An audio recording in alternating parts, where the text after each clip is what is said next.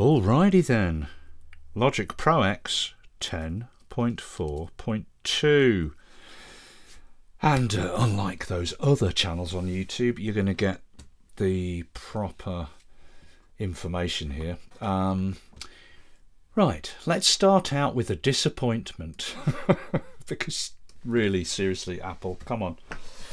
Now, I'm doing this for Apple's benefit.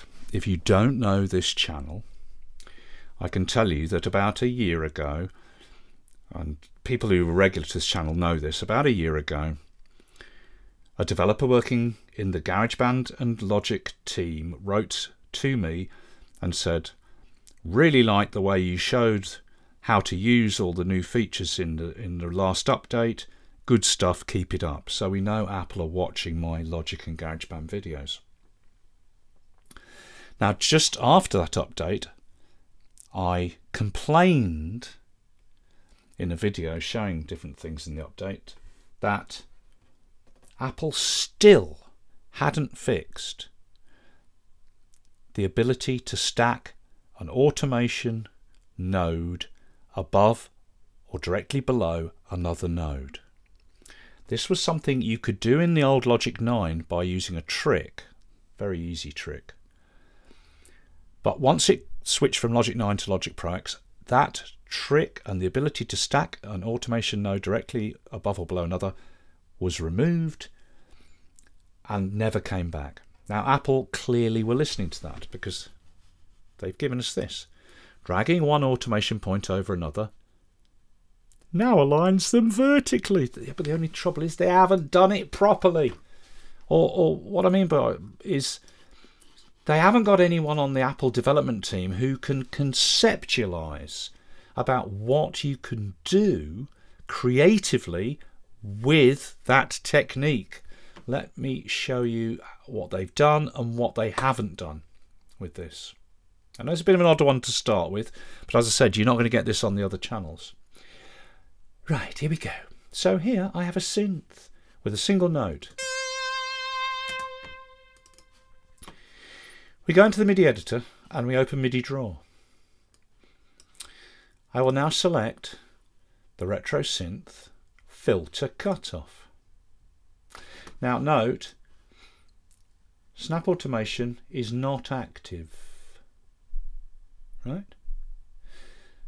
But I'm going to make it active, boom, and I'm going to put in a node for the filter, and because the automation is active, I can snap it directly to any of these lines. So I snap it at this upper value on the very first beat of the bar, and it's slightly behind that because of the automation snap offset, which offsets all the little automation nodes slightly behind in time.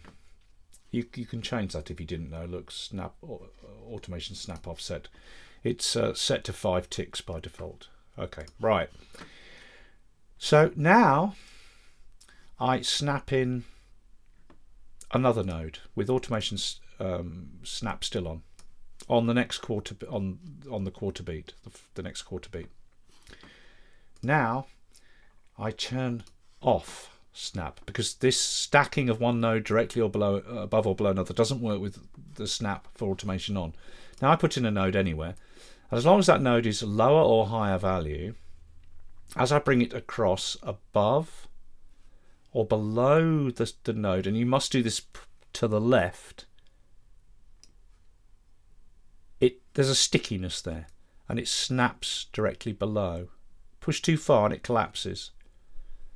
Right, it's snapped below, there it is, or it's snapped above. Right, so I'm going to snap it below at a lower value. Fantastic. We've got a gate, as it's called. A gate is where something goes from a higher to a lower state, or from an on to an off state instantly, rather than there being any time for it to ease in or out. Right. Okay, now I'll put my automation snap back on, bam, in a node on the next quarter beat. Automation off, because again this snapping directly above or below doesn't work if snap for automation is on for some bizarre reason. Now I put in the next node anyway, bring it up, snap it above the one below, and I've got to set this value the same as the previous node. There, like that. Snap back on, next node, bam, right on the quarter beat, snap off, drag it underneath, snap it. What is that? 1.154. I'm setting this the same as the previous nodes here. I have now built a quarter note gate for the filter.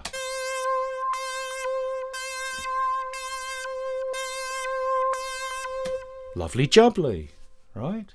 Great. Okay. But if I want to now change this to an 8th gate, right?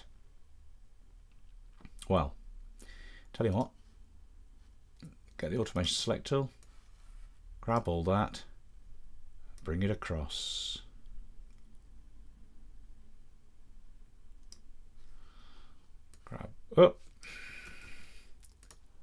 Grab that, bring it across, and the snap is off. Let's try see if we can do that with the snap on. Snap on, move the whole lot across to an 8th, snap, and then grab this bit, bring it across, snap, grab this up, grab this bit, bring it across, snap. Okay, I've now changed it to an 8th gate, and now to continue that, but only over half a bar, because I've doubled the resolution from a quarter to an 8th gate. So now I've got to build it for the rest of the half of the bar. So, you know, I put my snap is active, I put in a node there, I then turn the snap automation off, put in a node there, bring it up on top, whoop, a little bit too far, 874, 874, there you go. Snap back on, next node on the next 8th, snap off. It's a real pain, you can't do this with snap on. Bring it underneath, snap it with the gluiness. There's a gluiness, as I say, as you move the node underneath or above the previous one. 54, come on, there we go. Snap back on, put in the next node, bam, snap off, put the node above, 874, there we are, automation back on, snap on that 8th, automation snapping off, underneath 154, there we go. Now I've manually changed it to an 8th gate, an 8th on the upper position, an 8th on the lower, upper, lower, upper, lower, in 8ths, 8th, 8th, 8th, 8th. Now if I want to do it to 16ths now, I've got to repeat the whole process. I've got to get the select tool, I've got to bring, and I can do this with snap on. Bring it across. Now I've made this first step a 16th, then I've got to deselect and reselect those and bring this across a 16th, and again and again. Oh, damn, and buggeration, come on, and again and again and again, and this last bit. Right, now it's 16ths, but again I've got to manually draw in the other half of the bar at 16ths. Now here's the thing, let me undo, undo, undo, undo, undo, undo, undo, undo, undo, undo. Oops. Redo. Right, now here's the thing. In fact, no, you know what, I'm going to undo that all the way back to quarters. when it was quarters. There you go. Right. Now here's the thing. In Logic 9, what you used to be able to do was this. Get the select tool, select that quarter note gate, all the nodes, and then you just go to functions, MIDI transform, double speed, bam, and it's doubled the speed. Right? Now, can I adjust the upper value? No. It collapses it. As soon as you check, let's undo so we haven't changed the speed. You see, I've built my quarter note gate. I can now get the upper value. I can now get the upper value for that step and adjust it, and the verticalness remains. I can get this lower quarter step value and adjust it. The vertical stepping remains. Right? That allows me to adjust my upper and lower values. Right? But as soon as I select all the nodes and transform, double speed to make it eighths, then it collapses the vertical thing as soon as you try to adjust the upper or lower value. Completely not done properly. Now the whole point of this is that you can start with you just put in a simple quarter note gate, right? You then grab those nodes, transform, double speed, bam. Now you've got half the amount, in other words half a bar at eighths. Now with the select tool you just grab all this lot and you do Alt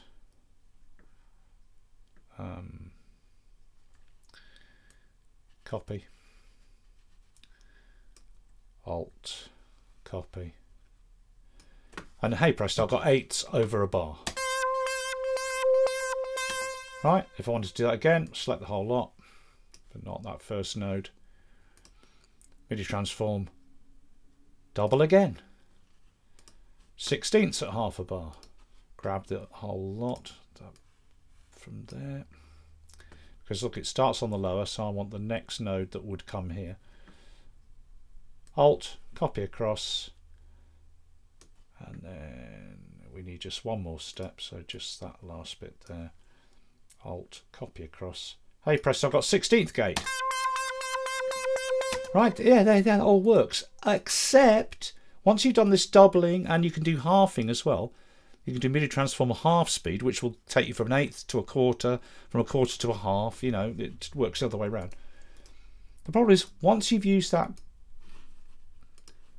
MIDI transform double or half speed on the automation nodes, if you then try to adjust an upper or lower value, it just collapses. Look. Wah wah. Wah wah. You see what I mean? Apple, you haven't done it right, or you haven't got someone in your dev team who could conceptualize that you could do this as a technique.